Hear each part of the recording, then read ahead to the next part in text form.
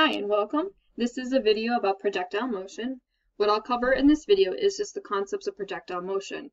I'll basically set up the ideas behind it, what to look for, and give you the starting point for solving problems.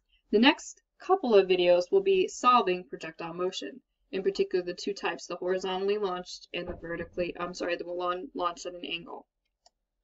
So ideally we want to be able to calculate many things about an object being projected or launched. So in other words, we're solving these problems. So if we take like a cannon, this is my cannon, I guess, and we launch an object, we want to be able to figure out how high did it go, how far, maybe how fast, how long, maybe this exact height, how high did it go. So we're looking at all these features.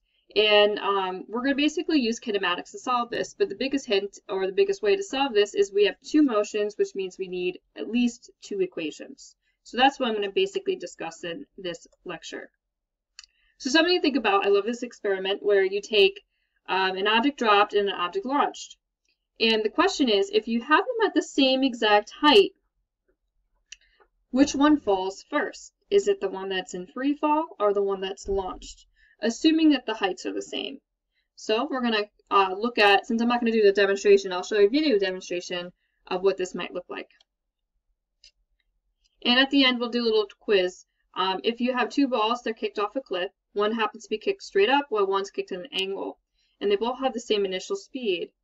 What is true? So we'll take a look at that. And another one very similar to this. So you could read this on your own or stop the video to read them. But at the end of this video, I want you to be able to answer these questions. So our lab that we're going to do is going to be using our Nerf gun. So yes, we're going to figure out using projectile motion how fast this thing actually launches. And part of your lab is going to be hitting the target. So we need to know the launching velocity of this gun in order to figure that out.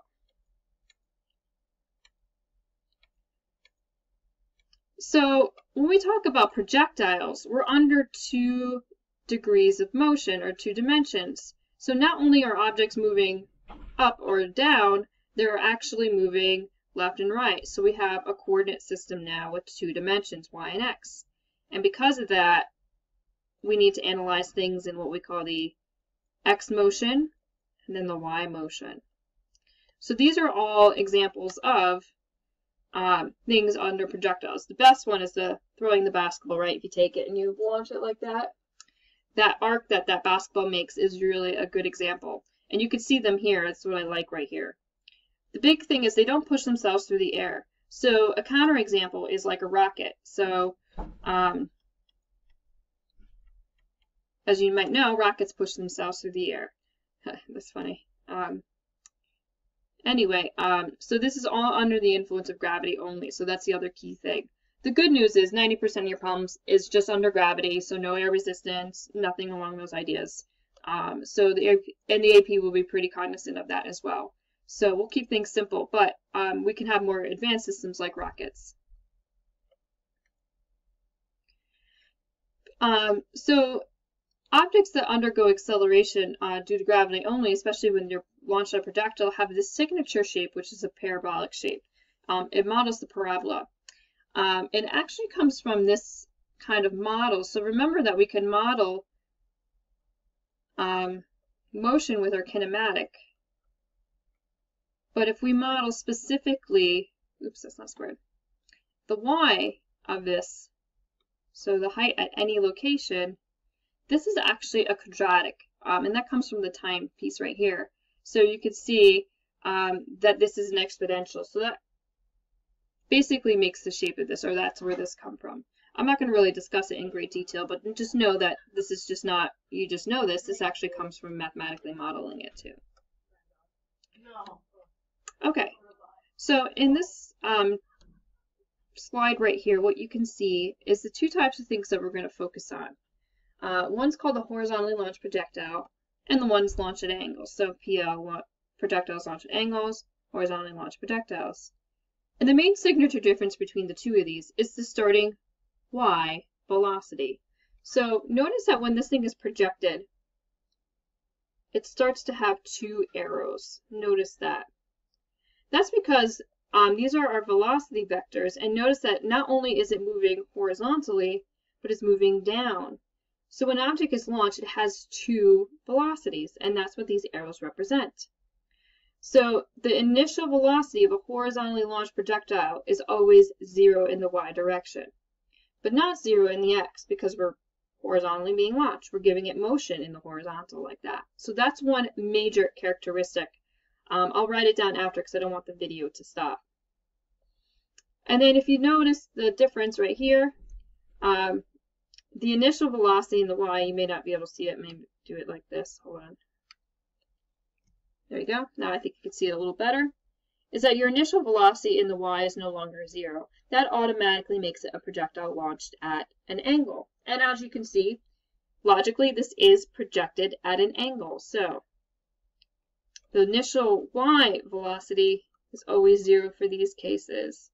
And the initial y velocity is not going to be 0. So that's how I'm going to describe it. Now the other thing I hope you notice in these videos, let me just put it back so it's animating here, is some interesting things. First off, if we look at this one, you'll notice that that does not change the entire time. In fact, that's true for this one too.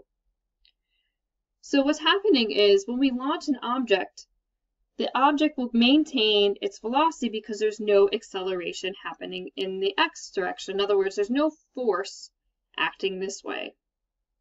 But as we know, a force is acting along the y. That is the force due to gravity. And notice how the velocity changes here. It's changing by a specific amount each time. So if you watch it, I hope you notice that it's changing by roughly 10. Which is close to our g, 9.81. So yes, gravity is affecting it, but it only affects the motion this way.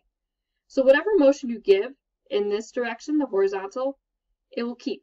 So if you give 100, it will stay 100. If you give 60, it will stay 60. And notice that the arrow stays the same too. And then you see that the y does change because gravity pulls it down, so it gets faster and faster, so this arrow gets longer and longer. So if you notice in this video, or this animation, you see that the velocity y changes, right? As you might imagine, it's rising here, so you have an up arrow, disappears, and then goes down. So that's why we have a negative velocity here. And quite technically, this one should also be negative, but I think it was just trying to make a point here. But you can see the idea. So some of the big take-homes from this is why velocity changes by the rate of gravity, which makes sense, hopefully, and then the x stays constant. So, showing you this, so let me show you the video of this. So we're going to skip to the good part.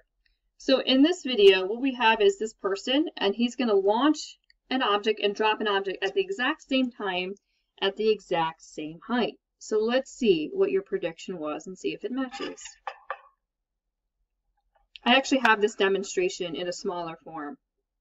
This is just a cooler one because it's bigger.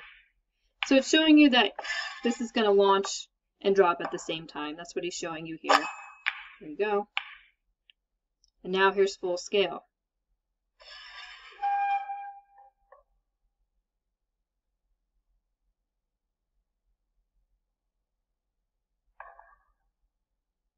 Same height. Boom. Take a look at that. Isn't that so cool? Let's watch it again. Boom. Okay, very cool. So what does this mean? It means that all objects fall at the same rate. That lecture that I talked about earlier with free fall is still true. That ball, both of them, whether it's dropped like this red object here or launched, are under the same influence of gravity. But since there's nothing that affects the change in horizontal motion, it will just keep falling like as if there was just gravity acting on it. So what this means is a horizontally launched projectile, or pretty much most projectiles, act like free fall. So if you notice here, they're breaking down a horizontally launched projectile right now. remember that it has two motions. It has an X motion, which is this green, and it has a Y motion, which is this red right here. Now, if you plot it, because this is representing every, second, if you will, the Y and the X, you get that curve. The curve comes from the equal segments of the X direction and the changing segments of the Y. So you can see that curve happening here. So they fall because they're under refall the same rate. Mythbusters does this too. It's really cool. I'll let you watch that on your own. So naturally, this is to explain why you see this curve.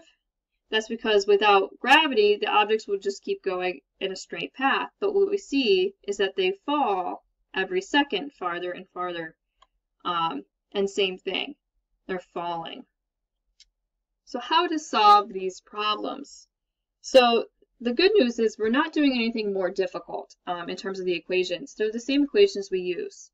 But since we have two motions, we have to separate them out. We have to analyze them independently as X and independently as Y. So I like to use this chart to help me solve problems. And you'll see as I solve problems, I'm going to use this chart as well. But what you can see is since the X motion is constant, we use the constant motion equation. So the only equation we use for X is velocity's distance over time. And notice that I start putting indices here to distinguish between X and Y because we have two motions. So remember, regardless of the type of projectile that we have, for example, something like this is going to have several features. It's going to have an X distance, right? And then it's going to have a Y distance. That's what this X represents, dx. And as it's moving, it's going to have an X velocity and a Y velocity. So it's actually not too much more complicated. What makes it complicated is now we have to just separate these things. So that's why I have a Vy here to Vx, and a dy and a dx here. And that's what these represent. So V equals delta x over t is another way to write this, as long as you remember that this refers to x like that.